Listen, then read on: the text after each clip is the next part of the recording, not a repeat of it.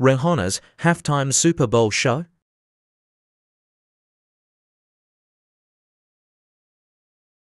Rihanna delivered an electrifying halftime show at Super Bowl, but social media went into meltdown when the singer revealed an unexpected special guest. Naturally, fans assumed she was talking about one of the many artists she's collaborated with during her illustrious career. Chiefs fight back to beat Eagles in Super Bowl Classic. But Rihanna wasn't referring to any of them. Although nobody twigged at the time, she was in fact hinting that she was pregnant with her second child. Wearing an all-red custom jumpsuit by Loewe, Rihanna appeared on one of several floating platforms which soared high above the crowd as a swarm of energetic dancers, all dressed in white, gathered below. The audience went wild as the singer launched straight into Better Have My Money, a somewhat ironic opener considering she is not being paid for her Super Bowl performance. The singer packed a huge number of hits into a tight 14-minute set, only performing the first verse or chorus of certain songs. But monster hits such as Rude Boy were balanced with the somewhat harder-edged and lesser-known Pour It Up.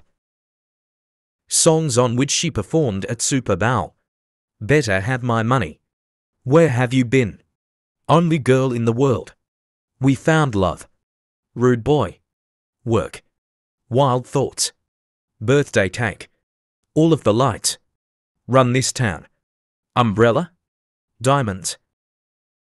In total 12 songs. Within an hour of Rihanna's performance drawing to a close, as her fans debated exactly which trimester she might be in, her representatives officially confirmed the singer's good news.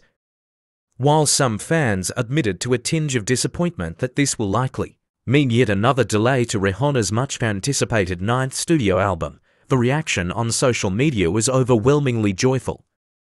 Elsewhere, there were no costume changes during Rihanna's set, quite understandably, and her band looked positively tiny compared with the number of dancers.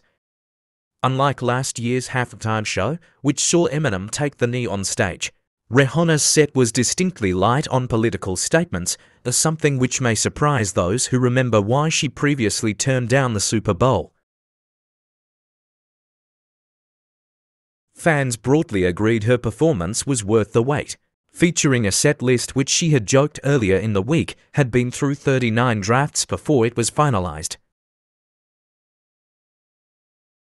Rihanna even found time to subtly plug her cosmetics brand by fixing her makeup mid-o performance, something which quickly became another of the night's viral moments.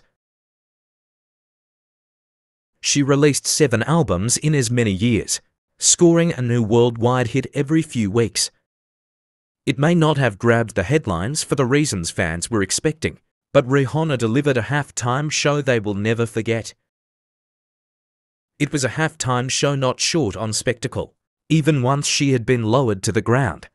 Fireworks were let off above the stadium as she launched into the euphoric We Found Love. Thanks for watching.